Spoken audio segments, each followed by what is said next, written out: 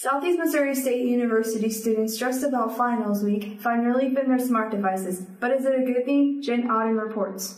Everywhere you look on campus, students seem to be attached to their device. Dr. James Dufek says 67% of 18 to 24-year-olds watch content on smart devices. And it's a phone, it's a laptop, it's an iPad. According to a study by Texas Tech University, watching 3 or more episodes is considered binge watching. When I actually have time, I just sit down and watch everything. Dr. Dufek says that students use binge watching as a way to escape. Whole escapism, you just allow yourself to just suspend what your environment is and become part of a storyline. Donna St. Sauver, head of the CMO Mindfulness Group, says that college students are more stressed than ever these days, not only because of getting good grades, but also of everyday life and trying to manage time. But if you can break down your assignments, your deadlines, put it out on paper or in your computer and you can see it, and then take small parts. During finals week, students who find themselves binge viewing and need help with time management